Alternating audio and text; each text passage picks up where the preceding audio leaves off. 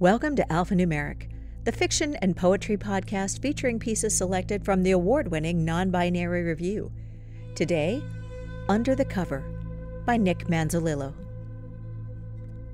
Sarah thought the pool cover looked like a big figure eight of a trampoline, and all she wanted was a few bounces.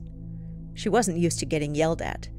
When her grandpa caught her prodding her toe over the pool cover, he yelled louder than she'd ever heard somebody yell before. His voice cracked, and his eyes were so wide he looked like some sort of monster. He was scarier than the idea of drowning, which he kept repeating over and over while Sarah cried and cried.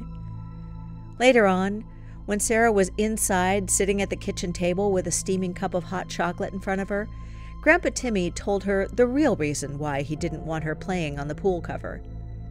"You know why you and all the other kids really need to stay away from the pool when it's closed?" her grandfather asked. Sarah waited, knowing he would tell her anyway. "There's a monster, and he lives under the pool covers. Do you know what trolls are, Sarah?" he asked, gentle and soothing now.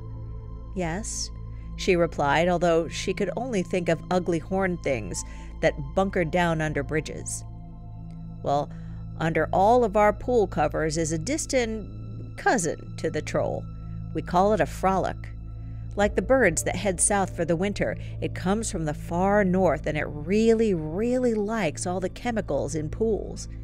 It creeps into them just at the end of summer, and because we give it shelter, it doesn't bother us."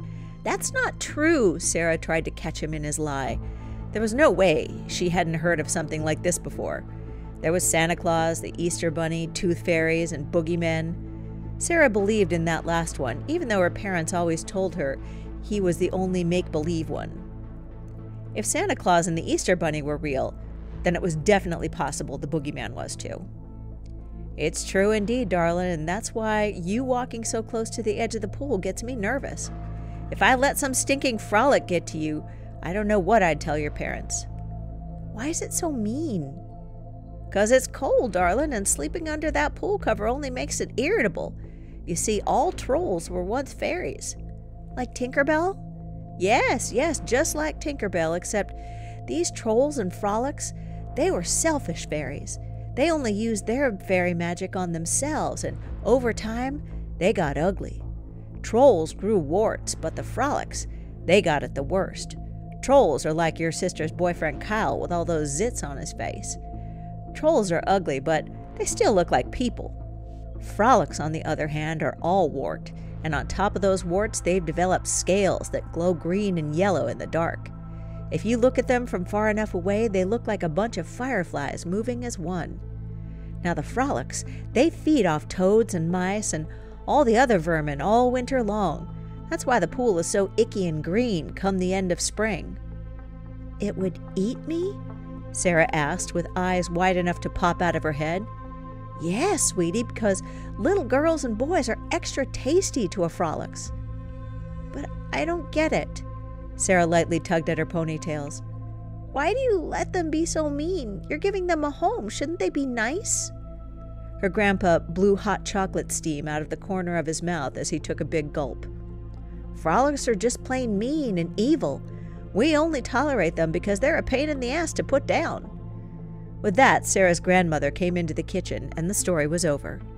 Sarah had a lot of questions and theories of her own, but she kept them to herself. Her grandfather had promised not to tell her grandmother that she'd been playing near the pool. That night, Sarah snuck out to the edge of the pool because she didn't believe any creature, especially a magical one, could be so cruel or mean. Everybody has a nice part to them, like the mean girl at school that's recently become her friend.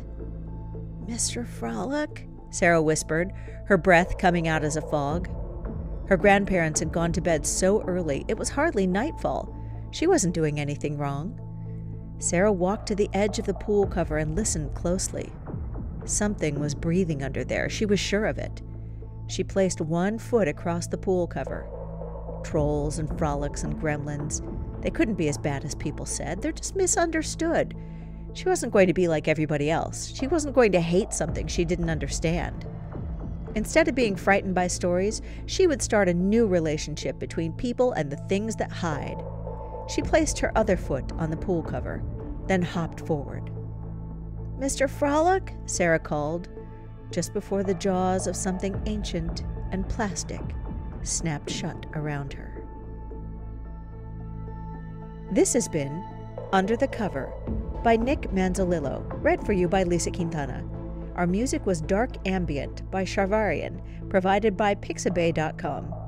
Alphanumeric is a production of Zoetic Press and is mixed and mastered by our crack podcast producers Madison Ellingsworth and Joya Taft-Dick.